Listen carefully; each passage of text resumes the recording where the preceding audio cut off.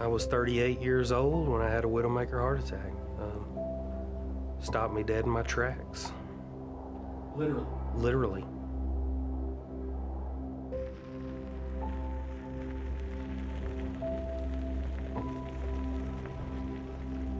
My name is Michael Daniels.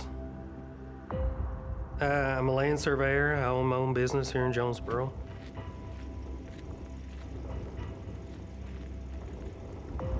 I've been doing this for over 20 years now, but we've come up on, compounds where people live, have no access to the outside world. We've come up on anything you can think of, we've probably come across it.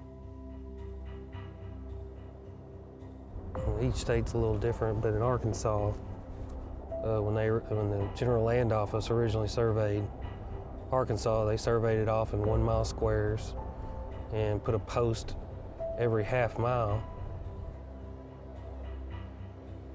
Then they would have marked 3 or 4 trees, what they call witness trees, in the vicinity to witness that point. There are some pretty wild spots out there that a person hasn't been in maybe ever. But that's the fun of it too. It's exploring, I think back to a job that we worked on, that I worked on by myself just a few months before, where we were miles from anything, any person, any road, through the swamps on the state line of Arkansas and Louisiana. And, if that would have happened to me then, I would have never even been found. So there was a few minutes there that I was gone. I coded. I don't know what happened. I don't know how long that was. It was long enough for the room to go from just me and my wife to probably 10 nurses and doctors in there. For a few weeks before the heart attack, I was having what I thought was some fairly severe heartburn. It was just an enormous pressure that was building in my chest. It was like almost like a balloon that was in my chest that just kept getting larger and larger, and to the point I couldn't stand it, that I knew something was wrong. My wife was concerned enough about it that she asked if we thought we needed to go to the emergency room, and I said yes, because it was just unbearable pain.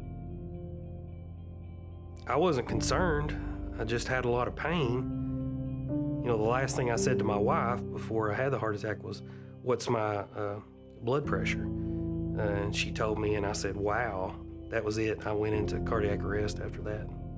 I didn't really understand what had happened until they wheeled me back to the cath lab. And the cardiologist leaned over and told me, "You're having a serious heart attack. We've got to act quickly." In a matter of minutes, I was having stents put in. Had I not been at the hospital, I would be dead. That's a hard thing for me to think about.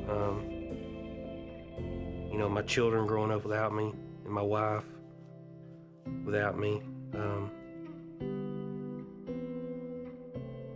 That's something I don't want to think about. I owe my life to St. Bernard's. Without the care I got at the emergency room all the way through rehab, if it wasn't for them, I wouldn't be here today.